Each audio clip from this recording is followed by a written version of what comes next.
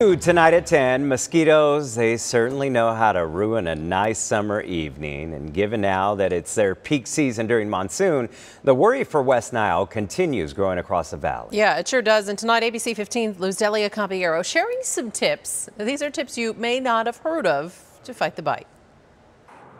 We all know about the common hacks to keep mosquitoes away, like dumping out even the smallest amount of standing water or using insect repellent. But what about using these dryer sheets? Here are some hacks that may surprise you. Peak mosquito season is definitely here. Dennis Logan with Mosquito Joe says these pesky insects have two jobs in life: to bite you and to reproduce. He says prevention is the best way to keep them at bay. And we want to make sure that we either eliminate the breeding site or make it one where they can't reproduce.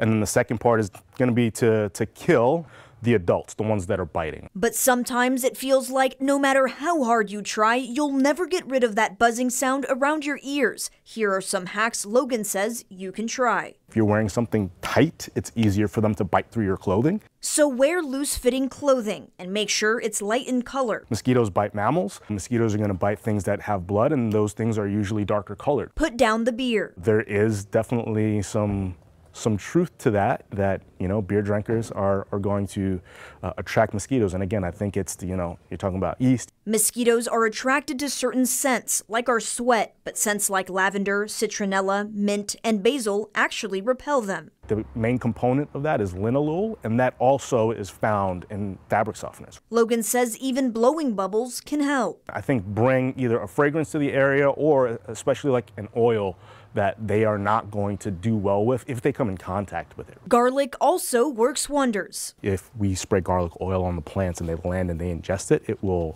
kill them. And if you have a ceiling fan or standing fan, turn it on. They're not very strong flyers. They're not like flies, they're not like bees.